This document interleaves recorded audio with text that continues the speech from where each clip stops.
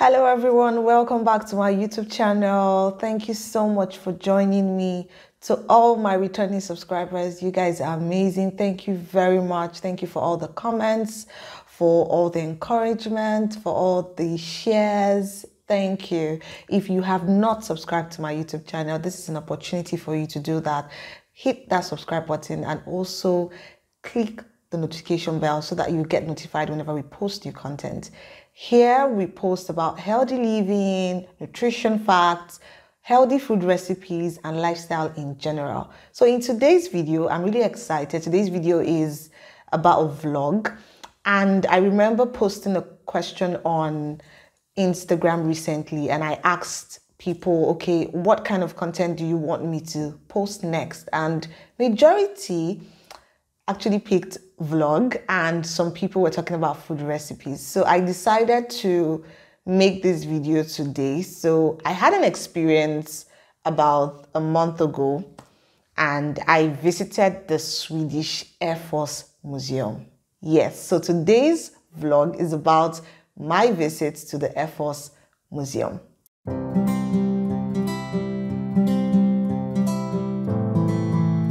Swedish Air Force Museum is also known as Flygvapenmuseum, and it is located just outside of Lidköping in Sweden. Now, the Swedish Air Force Museum is so beautiful and big, and it is a modern, technical, and I would say cultural history museum with exhibitions that trace back to the development of military aviation back to the 20th century. So you would agree with me that this place is really a tourist attraction. Now, it's located just outside of Lidköping, like I said, and the museum has been in existence since 1984. Such a long time. The funny thing about this vlog is this vlog was not planned. Like, we didn't plan to visit the museum. We had an appointment for that day and it had to be rescheduled. So I just decided, like, okay, I've been hearing about the Swedish Air Force Museum. Let's just go there because I love airplanes. I just love aviation in general. And then we decided to visit the Swedish Air Force Museum. An interesting fact about the Swedish Air Force Museum is that it has a knowledge center that has a library, a very big library, and archives that contains a lot of pictures, photographs, a lot of plans, a lot of information about the military aviation. And it's really a very good place for you to learn about history, okay? It should also be noted that the country Sweden hasn't been to war in about 400 years. That is amazing. Like, they haven't been to war in about 400 years. So the Swedish Air Force Museum has a whole lot of information and knowledge about the past wars that have happened before, and it contains more than 360 aircrafts and missiles in that museum. Yes. In fact, it also contains the popular Boeing 707 aircraft, the only one in the world. It is actually found in this Swedish museum. Okay. Let's go straight into the vlog. So I'm going to show you everything. The experience was amazing. I loved learning. I loved the process. In fact, everything there was just beautiful. So let's go straight into the vlog. So this is the entrance of the part of the museum that will take you straight into where you're going to see a lot of the jets. And there is an instruction here that tells you about how Sweden prepared for the Third World War and how they were equipped with a lot of defense and world-class air force. And this is the part that houses most of the jets, the fighter jets and aircrafts. You can see that these are real fighter jets and aircrafts. Like, it's just amazing. We saw a lot of these fighter jets. This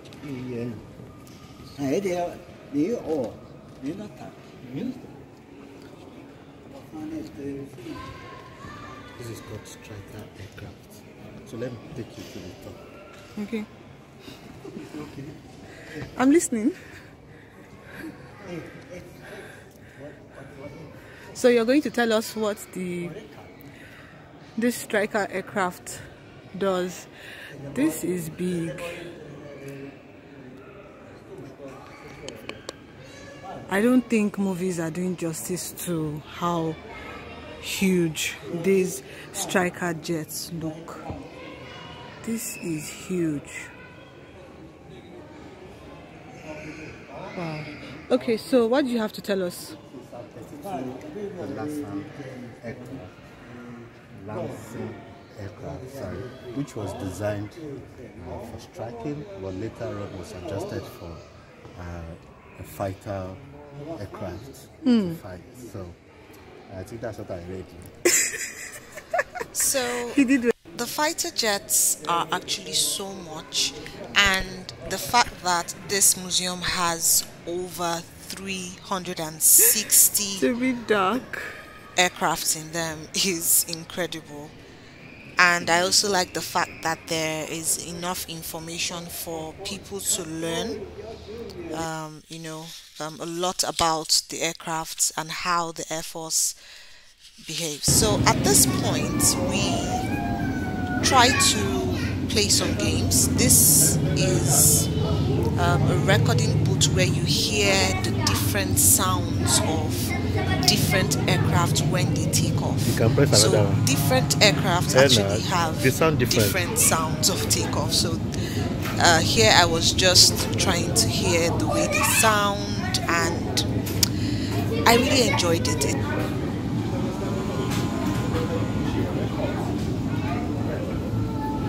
One of the reasons I really liked the museum and the experience at the Swedish Airforce Museum was the exhibitions and the historical facts about things that had happened before. One of my highlights of visiting the museum was the DC-3 aircraft that was shot down in 1952, and it was eventually found in 2003, approximately 51 years later. Now, this aircraft was shot down by probably the enemies attacking, and they didn't find this aircraft until after 51 years. I saw it with my eyes. Like, it looked so real. The remains of the passengers that were on board that aircraft, their clothes, their shoes, everything, some of the artifacts, they are actually in this museum. We saw everything. It is just amazing to see that such things are still kept so that people can understand how life was in those days. It's really beautiful. The museum exhibitions are divided into themes. They are also divided into the different years when things happened. For example, there is actually a theme that consists of the pioneers in aviation, and this dates from 1910 to 1926. So this section, you would actually see the people that started aviation, how aviation started. You see it in that area. We also have another theme or section that talks about the wars that happened then. And this is from 1926 to 1939. We also have the third theme, which is talking about the Second World War. And this dates from 1939 to 1945. We also have the aviation technology, 1926 to 1939. And then Sweden during the Cold War. So this was actually the last war that Sweden was involved in. Now, a German actually built the Junkers Ju-86 twin-engined bomber, the only one left in the world.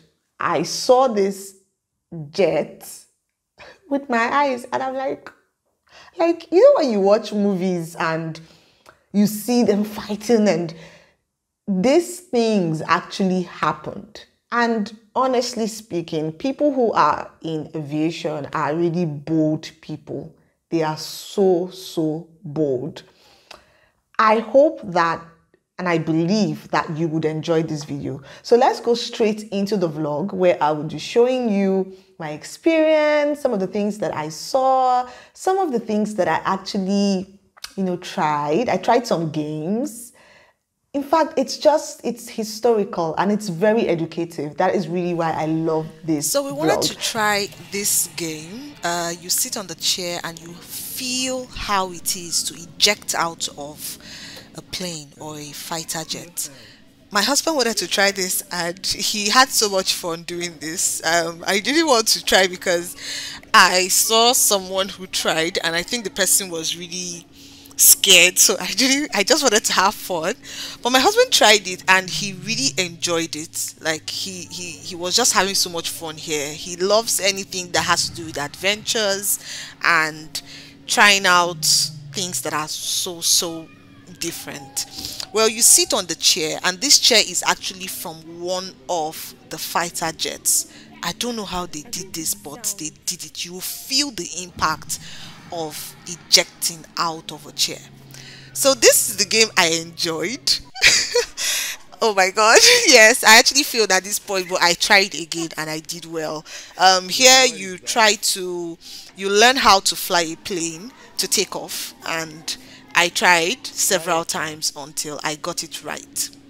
Yes, when you fall you stand up, you don't just stay there. So I tried it again, and at this point, yes, it worked. I had to start. I started again. Yeah. And then I took off. Can you see that? Can you see my plane moving? Oh my god, yes. My plane is moving. It was really fun. I enjoyed myself learning a lot about aviation, planes, and jets. It's really fun. So at this point I crashed the plane. Okay, so we moved into this other section of the museum. Here you have a lot of games and you learn a lot from here. There are a lot of children here who came to play a lot of games. So I decided to try this particular game where you pick up a little mirror for you're trying to test your eyes. That is actually the essence of this game. You're testing how clearly you can really see. So you pick up that glass and then you try to look closely.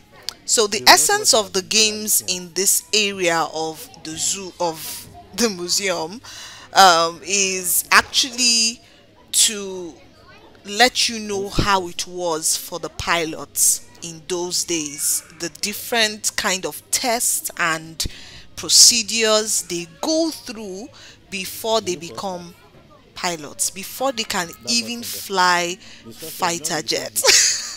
At this point I was acting so funny because I was just trying to imagine, like, so just because you want to fly a fighter jet, this is actually what they go through. So what we see in the movies, these people really go through a lot of training.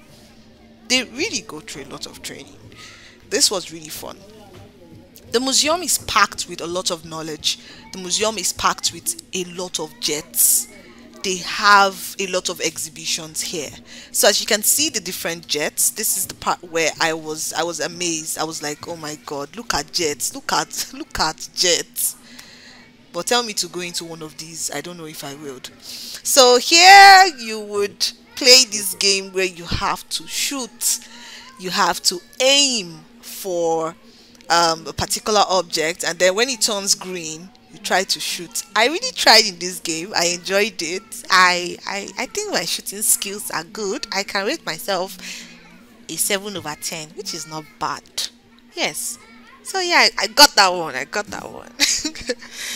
I also got that one. So it was really interesting. This is how they teach them to shoot and to aim for the enemies. I didn't get that one. So, due to the fact that the museum has been in existence since 1984, the development of the military aviation from the early 20th century is something that you should really look out for. You can actually read about the Air Force Museum and learn so much about it. I really like the fact that it has a lot of cultural history and exhibitions, and they have a very big library.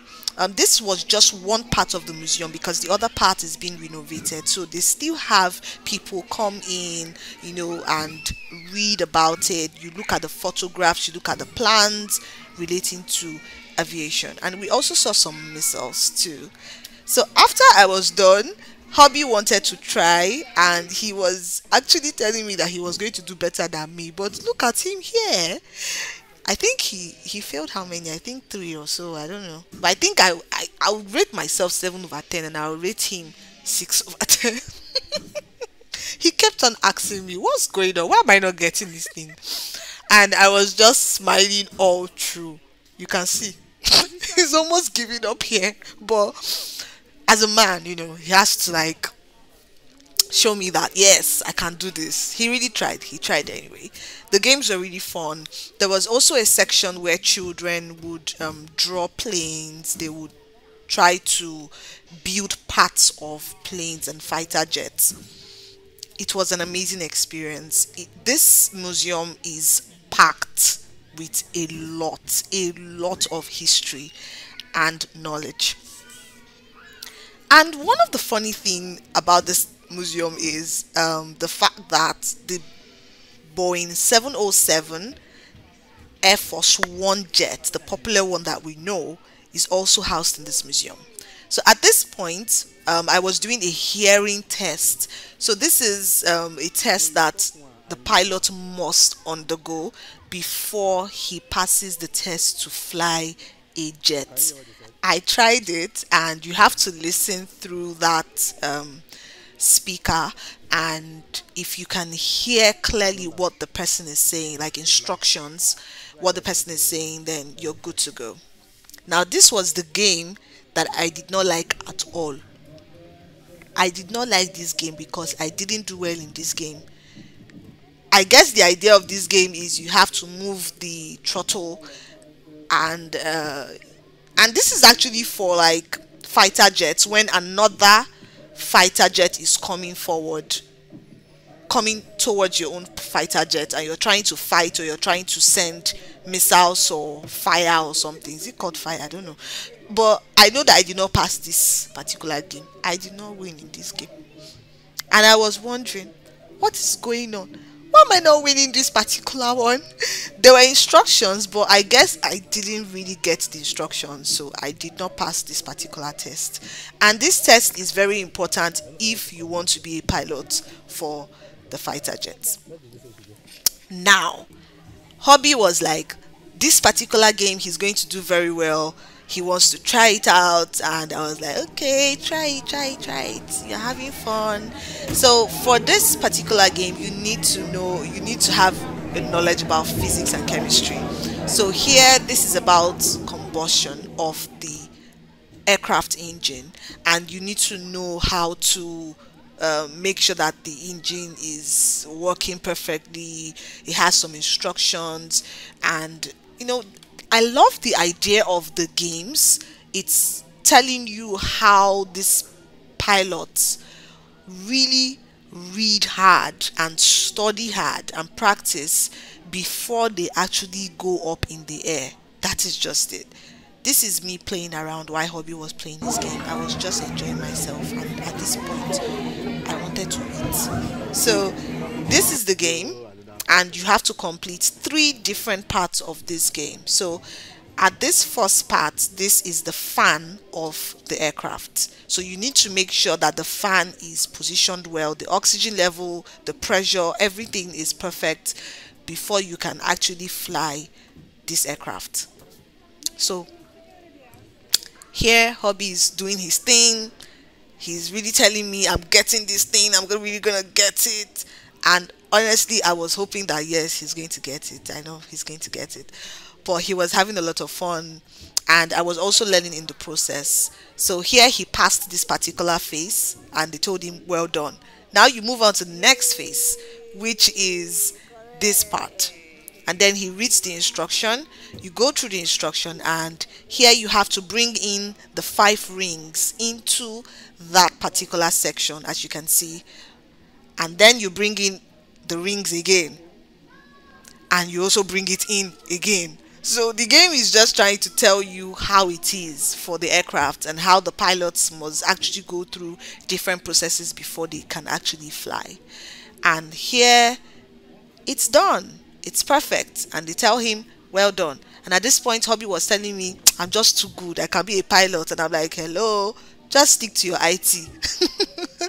Okay, so now to the next part of the game. Remember I told you it's 3 sections.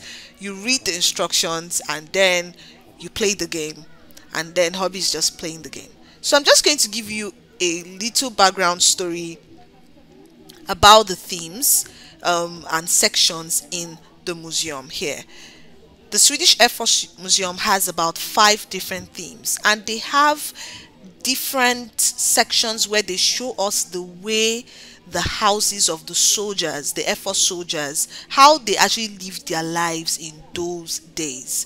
And they still have those exhibits up till this moment. Like, it's just lovely to see how houses were, in those days. It's just beautiful. It's really nice. So obviously Hobby got the 3 sections right, and he told me now he's ready to fly a plane. And I'm like, okay. all right, okay, it's fine. So that is when the plane can actually take off after going through these processes. Really nice. This was my highlight for this vlog. The Acts of Secrecy Department consists or houses the popular DC-3 aircraft that was shot down in 1952, and it was eventually found in 2003, approximately 51 years later. Now, because of the story behind this aircraft, you can see some of the things that were retrieved. See the socks, the shirts, the vests, some newspapers, some papers. These were actually retrieved from the aircraft. Because of how sensitive this aircraft is, this particular section of the museum is actually dark. So it's just like a form of respect. If you can see closely on the screen, you would see the aircraft, the tires, and some of this was actually emotional for me at this point, because I'm like, this aircraft was shot down and it was missing for 51 years. Nobody could find the aircraft, nobody could find the people on the aircraft, and they had a lot of information about it. It was hit, and the engine, everything, the engine and the propellers, everything got destroyed. So you can see some of the parts of the aircraft over there. It's I mean, I don't even know the way they found this thing after 51 years, and they got a lot of things. You can see this is actually the shoe of one of the pilots. A lot of things, the belt, the wallet, everything. They actually found these things and they kept them. If you come to the museum, you're going to see this exactly the way I'm showing it to you. And this is actually some of the parts of the aircraft. You can see how destroyed it's looking. And what exactly was the operation or the mission of this aircraft? What was actually the mission of this aircraft? This aircraft was actually used to fight the enemies with I think some airborne infections, and it was shut down. So I guess it was the aircraft was actually sabotaged. Yes, that's what I would say, because the history has a lot of history behind this aircraft. So this is what it looks like. I mean, it's not really easy. I can imagine the people who lost their lives trying to fight for their country, but God knows best. So the mission was actually used for airborne electronic intelligence, and there were, many advantages with using this particular aircraft. So this is what it originally looks like before the impact, and they had a lot of artifacts. These were some of the things that were retrieved from the aircraft. In summary, this museum is definitely a 10 over 10 for me. 4 people are still missing till today, meaning that about 4 people have not been found up to today. Definitely their body has been decomposed and all that, but that is life. That is life. I love vlogs because they are not just educative and entertaining. It also keeps you in a relaxed state. And relaxation practices or activities are actually very good for your mental health. And that is one of the reasons why I really love vlogs. I hope you enjoyed this vlog.